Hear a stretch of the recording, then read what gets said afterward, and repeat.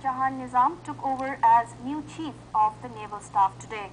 He replaced Rear Admiral M. Hassan Ali Khan, who went on retirement on completion of his tenure. A handing taking over ceremony was held at the Naval Headquarters in the morning.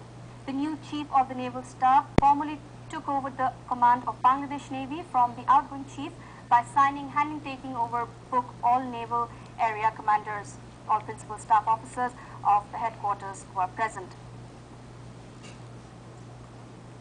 Earlier, the outgoing Navy Chief Rear Admiral M. Hassan Ali Khan placed floral wreath at the Shikha Anirban and paid his homage to the members of the armed forces martyred during the Liberation War in 1971. On his arrival at the headquarters, a smart naval contingent presented guard of honor to the outgoing Chief of the Naval Staff. He took salute and inspected the guard. Information